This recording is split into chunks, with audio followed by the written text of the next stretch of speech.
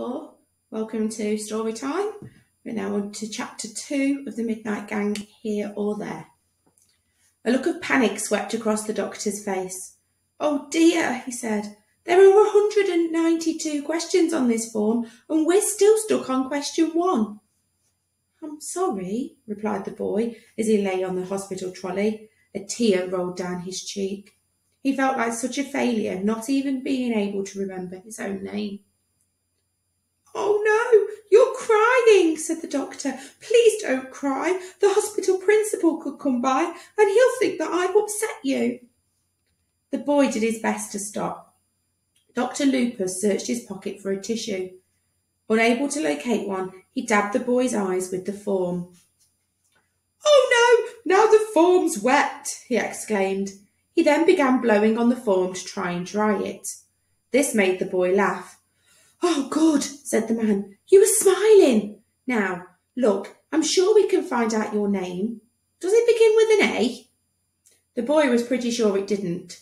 "I don't think so," he said. "B?" The boy shook his head. "C?" He shook his head again. "This could take some time," muttered the doctor under his breath. "Tea!" exclaimed the boy. "You would like a cup of tea?" "No, my name, it begins with a T." Dr. Lupus smiled as he wrote the first letter on the top of the form. "Let's see if I can guess. Tim? Ted? Terry? Tony? Theo? Taj? No, you don't look like a Taj. I've got it. Tina!" All these suggestions firing at the boy clouded his mind, making it more difficult for him to remember. But finally his own name came shining through. "Tom!" he said. "Tom!" exclaimed the doctor, as if he was about to have guessed it. He wrote it down next to 2 letters. "So, what do they call you? Thomas? Tommy? Big Tom? Little Tom? Tom Thumb?"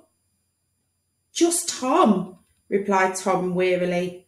Tom had already told him his name was Tom. "Do you have a surname?" "It begins with a C," said the boy. "Well, at least we have the first letter. It's like doing the crossword." "Charper!" "Tom Charper?" said the man, scribbling down on the form. "That's question 1 done. Just 191 to go. Now, who brought you to the hospital today? Are your mum and dad here?" "No," said Tom. He could be sure of that. His parents weren't here. They were never here. They were always there. For some years now they had packed their only child off to a posh boarding school deep in the English countryside, St. Willet's Boarding School for Boys. Tom's father earned a lot of money working in desert countries far away, extracting oil from the ground, and his mother was very good at spending that money. Tom would only see them on school holidays, usually in a different country each time. Even though Tom had travelled alone for hours to see them, his father would often still have to work all day, and his mother would leave him with a nanny while she went shopping for more shoes and handbags. The boy would be lavished with presents upon arrival, a new train set, a model plane, a knight's suit of armour. But with nobody to play with, Tom would get bored very quickly. All he really wanted was to spend time with Mum and Dad, but time was the only thing they never gave him. "No, Mother and Father are abroad," answered Tom. "I'm not sure who brought me to the hospital today. It must have been a teacher." "Oh," said Dr. Lupus excitedly. "Might it have been your games teacher? There was a man in the waiting area dressed as a cricket umpire with a straw hat and a long white jacket, which I thought was a little bit unusual, as we tend not to have cricket matches in the waiting area." "That must have been my games teacher, Mr. Carsey. That would be him." Dr. Lupus' eyes flicked down to his form. They flashed with a panic once again.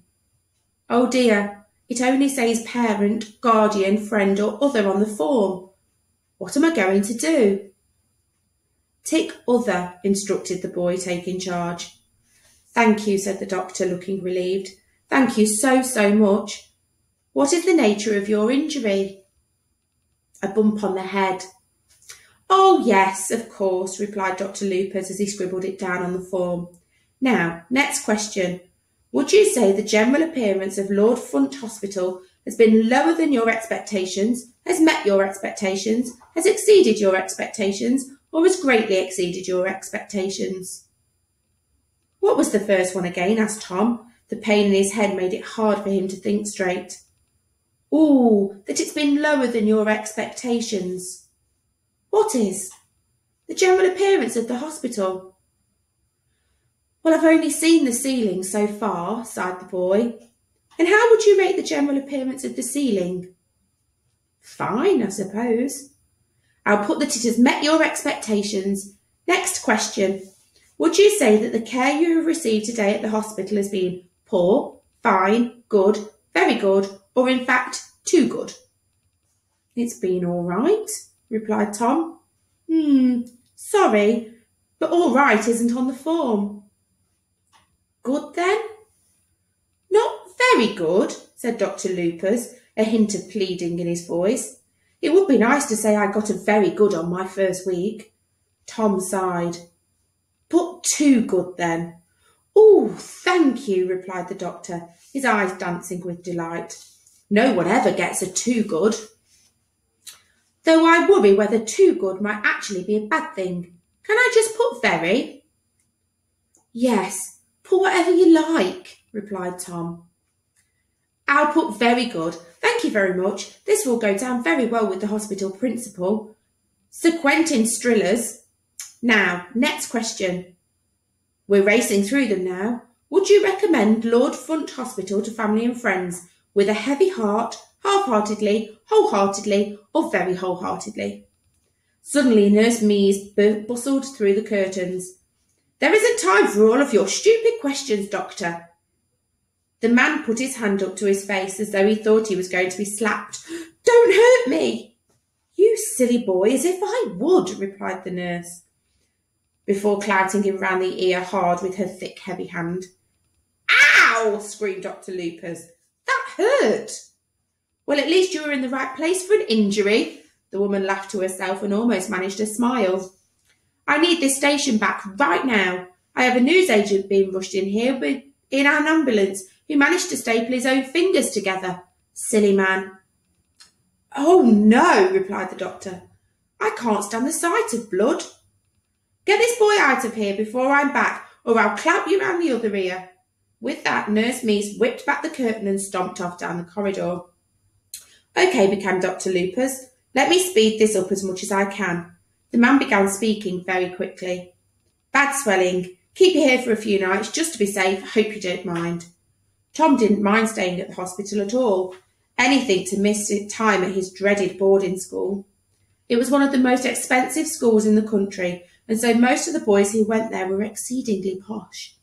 Tom's parents were rich because of his father's well-paid job abroad, but the family were not posh at all. Lots of the boys looked down their aristocratic noses at Tom. I'm just going to send you up to the children's ward right away. Nice and peaceful up there. You should get a good night's sleep. Porter! Tom froze in fear as the terrifying man limped back in. Yes, Dr. Loopers, sir, he slurred. Sorry. What was your name again? Tom, replied Tom. Take Tom up to the children's ward. See you soon for chapter 3.